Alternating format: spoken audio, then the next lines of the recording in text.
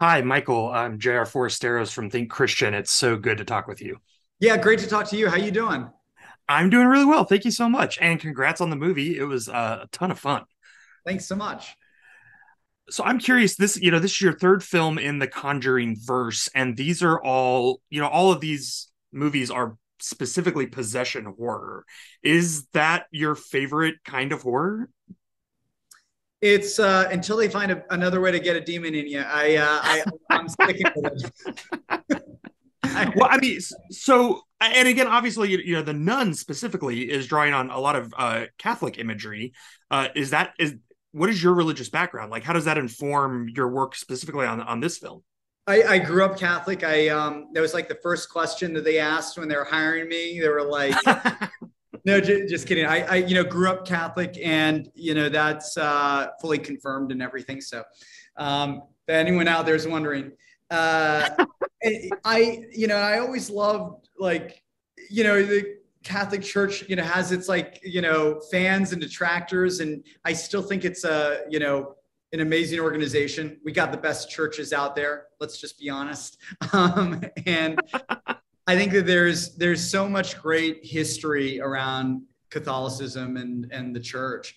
The beyond just Catholicism, the Conjuring movies are always stories about faith, and I think that that's something that I really appeals to me, and I think is just really powerful. And I think whether it takes the form of religion or whatever it is, I think human beings really crave faith. They have this deep need for it. I think that there is this deep spiritual need in all of us. And I mean, it's even like, I think it's part of the success of Star Wars. I think it's because of the religious component of it. It's the spiritual component in there.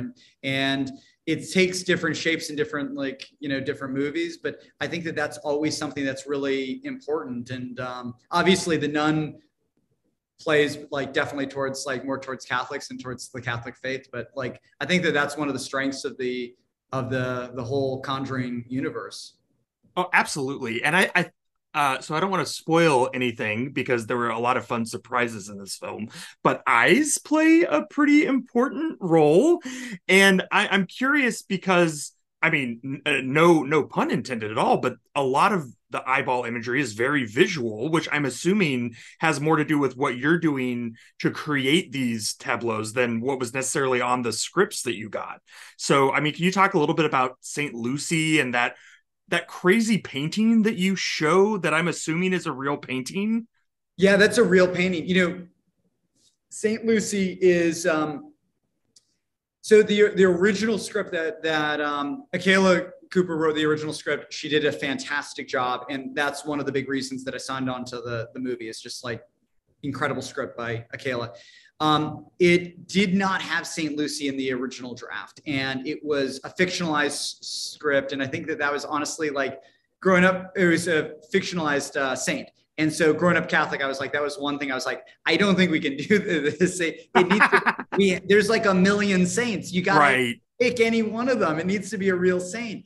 And then the funny thing is that um, I was talking with DLJ, who wrote Conjuring 3, and we were just kind of tossing around ideas, and he had actually brought up St. Lucy, and we started talking about that imagery. And there's so much great paintings and imagery. Like the famous one is the one that Guillermo del Toro kind of basically ripped off for Pan's Labyrinth, with like Right. painting of St. Lucy with like eyes on her hands, and that became the monster that he used in Pan's Labyrinth. And so I was like, oh, that's awesome. And I actually wanted to use that painting in this. But we actually couldn't get the rights to it. It was a strange thing. But there's so many great St. Lucy paintings, and that's a real painting. We found that one, and it's really unsettling. And I think that like the holes in her eyes and like Yes. on a platter. Also, just like the eyes on a platter is so weird. It's just So like, weird. why is she holding her eyes on a platter? Well, and then again, it ties in really nicely to this faith element in the movie because one of the famous scriptures is faith is without sight, right? And so you have to believe these things, and that's even a conversation that the two main sisters have right at the beginning of the film, which I really appreciated. And again, is that all? That's all stuff that was in the original script, or was that once you had Saint Lucy and had to bring all that in?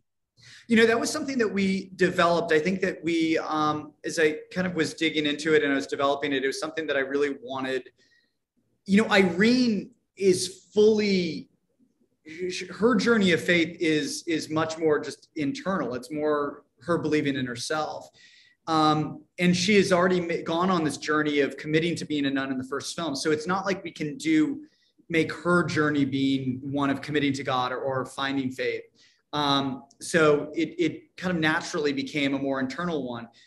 I still wanted to tell a story of faith, and I felt like Deborah really had that. I think that Deborah's story of being this novitiate, and having these big questions of just not believing the core concepts of the Catholic faith about the blessing of the wine, and I thought that was a really powerful idea, and so I really wanted to put that on her. So it was something we developed. These movies. It's funny how they develop all the way into the end, where into the last minute when you're mixing the sound and you're just it's always an ongoing kind of process. Well, thank you, Michael, so much. And again, congrats on the movie. Thanks so much for the time. I really appreciate it.